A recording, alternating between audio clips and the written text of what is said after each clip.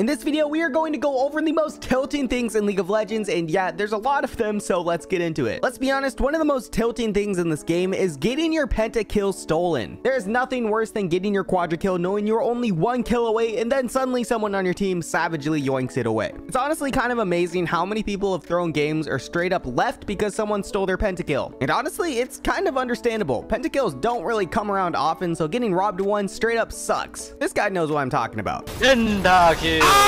Sometimes the greatest tilt begins before the game even starts, and that's in champ select. Getting your champion banned from the other team is annoying, but it's a part of the game. However, getting your hovered champion banned from your own team is next level tilting. Now, there are three different scenarios with this. The first is that they somehow manage to accidentally ignore the entire warning screen where it says, "Are you sure you want to ban your teammate's champion?" And if it truly was an accident, then it begs the question, do you really want someone like that on your team who can't even read? Now, the second scenario is the most likely one, and that's they 100% did it on purpose, but they're claiming it's an accident and they're only doing it for the sole reason that they had the same champion feed last game. It's always fun when they bring their previous issues from their last game into their next one. And the last one is that they did it on purpose, they admitted to doing it on purpose, and they just like to see the world burn. Either way, any of these situations are great ways to lose your game before they even start. Next up, we got the Hashinshin teleport. Now, if you don't know who Hashinshin is, that's fine. It's really the teleport that matters, and that's when you die and immediately teleport back to lane only to instantly die once again. Now, this was much more entertaining before they added in the unleashed teleport, but it still happens from time to time, and if it happens to you, it's a great way to motivate yourself to uninstall the game. I mean, let's face it, once you die twice in a row and lose your TP, you're just kind of screwed for the rest of the game. One of the top contenders for the most tilting thing is getting held hostage in games. Now, this usually happens because either your team really thinks they can still come back from a 40 kill deficit, which is its own problem, or someone on your team hates everyone and everything, so they're doing their best to make you as miserable as possible, making you wait until 20 or until the game is over. Hashtag winnable. Getting your wave taxed as a laner sucks, especially when someone on your team breaks your freeze. But what's even worse than that is when someone on your team, usually the jungler, comes and attempts to fight your laner by themselves or at an absolutely terrible time. And of course, after they die and realize that they couldn't fight them, they look to find you on the map so they can drop a few question mark pings on your head, even though you were clearly nowhere near them and told them not to do it in the first place. But yeah, it's still your fault somehow. What's equally as tilting is when they force you into fighting by ganking when you're half HP with a huge minion wave. And you already know if you don't go in and help them, they're just gonna int your lane and then blame you, so you almost feel forced to try and help. Best case scenario, you die and they get the kill. Speaking of pings, everyone loves a good question mark ping dropped on them. It's just kind of a staple of League of Legends, and it also just happens to be one of the most annoying things in the game. Puppy, subscribe, thank you. Another tilting thing in League is when people ping you to do an objective that you're literally already taking. I don't know what urges people to do this, but you can be sitting in top lane smacking the crap out of a turret, and then someone on your team probably after dying will start pinging that same turret for the heck of it. Maybe it makes them feel like they're helping the team or something. Honestly, wouldn't surprise me. One thing that I absolutely hate is when people ping that they're on their way when they're definitely not on their way. Now, I of course will take some credit here and say that I should pay more attention to the minimap, but I see this so much where people will ping on their way, walk right by your lane, and then head straight for a camp instead. If you're gonna do that, why even ping in the first place? What usually happens to the laner during this time is they try and take a terrible trade so they can bait in the opponent, but instead of killing them, they just lose all their kill pressure instead. Feels bad, man. Don't you love it when you realize that your laner is missing, so you start spam pinging missing over and over and over again, only for your team to die to them 10 seconds later anyways? The best part is when you know they're coming to a specific lane and you start pinging the crap out of them, telling them to back up, knowing what's about to happen, but they just keep playing normally, and of course they still die. It's also the cherry on top when they immediately start dropping question mark pings in your lane, acting like you didn't give them any warning at all. That, or they just type something like 3 bot.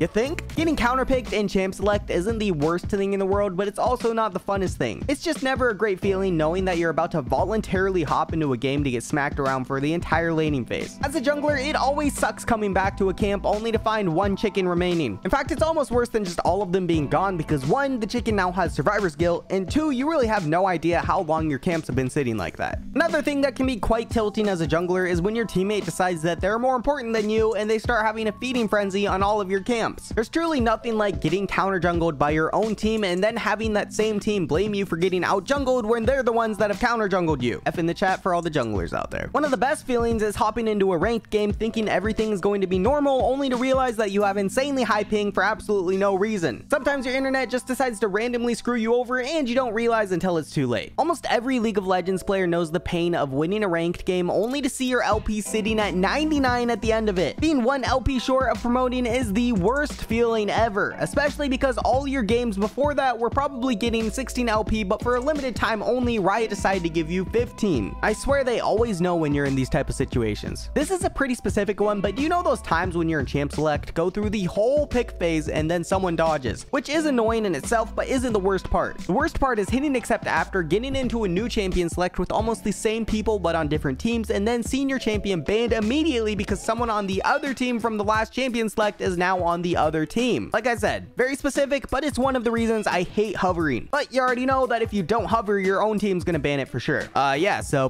Nemo and Shaco. There's a certain type of player who always pings assistance no matter what. Somehow they're always in trouble or need a gank, and it's extremely tilting to deal with, especially as a jungler. On the flip side, having your jungler invade when literally 0 lanes have priority is so annoying. They're of course going to die, but they're also going to blame their laners for not rotating faster than the enemy team, even though you know they were completely shoved into their turret. Speaking of macro, don't you love it when an objective like Dragon is about to spawn and you instantly see your jungler running to the top lane to farm a wave? I know I do. Shaco again. Champion.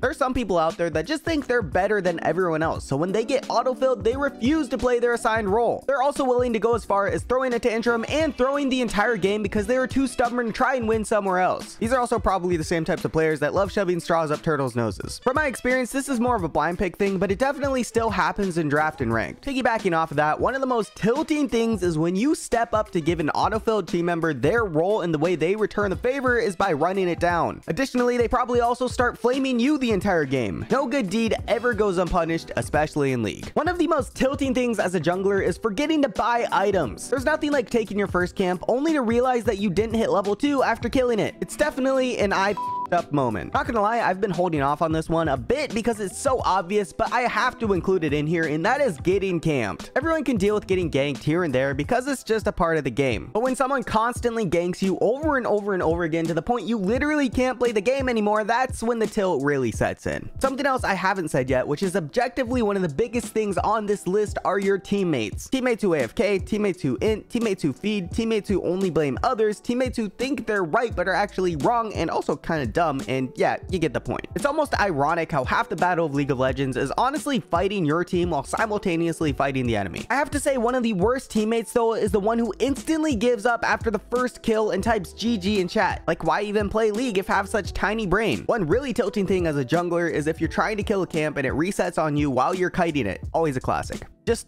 straight up smurfs. All shapes, all sizes, all types, anything smurf. Next up, we got getting KS'd, or even worse, getting called out for KSing even though you really did do the most damage. Don't you love starting off your games by having one person on your team invade by themselves and giving up first blood? I feel like this is almost every other game. I don't know what it is with some junglers, but one of the most tilting things they do, and one of the things that they love to do, is YOLO dive into their team for a chance at maybe stealing Dragon. Now, don't get me wrong here, sometimes you really do have to just Hail Mary it for a chance at winning, but other times it's perfectly fine to just give up their first tiny little Drake. I've seen so many games where we'd be ahead and the jungler would just yeet himself into the pit trying to steal, and then after they failed miserably, the other team would just bear him for free because, well, our jungler is dead now. Something else that's kind of tilting is when you ping you're on your way to catch a wave, and then suddenly everyone else on your team also wants that same exact wave too. Missing CS, specifically the cannon minion, will always be an extremely easy way to tilt. There's nothing like going through the entire laning phase and not being able to last hit to save your life. Now, as we talked about, there are times where your team refuses to forfeit, but there are also rare times where your team forfeits a completely winnable game. Sure, in most cases, if you get outvoted 4-5, you're probably in the wrong, but there are some games where the game is 100% winnable, but your team just throws in the towel. I'd say the most common example of this is when you're personally popping off, but everyone else on your team is doing garbage and they just don't want to play because they're not the ones doing well themselves. Speaking of which, that leads me into my next one, which is when people don't let themselves be carried. I have never understood this one, but for some reason, so many people absolutely refuse to be carried. They could be in a game where every single lane is winning but theirs, but they decide since they're not doing well, they'll just try and keep fighting anyways and make it as hard as possible for their team to win. A lot of the time going as far as being the sole reason that their team loses. Personally, if someone wants to carry me, I'm 100% down. I am more than happy with just sitting in the fountain and getting that free LP. There's nothing like getting assigned ADC and then immediately seeing a Rengar or honestly any assassin being locked in on the other team immediately. You just know for the next 30 minutes you're going to be non-consensually getting,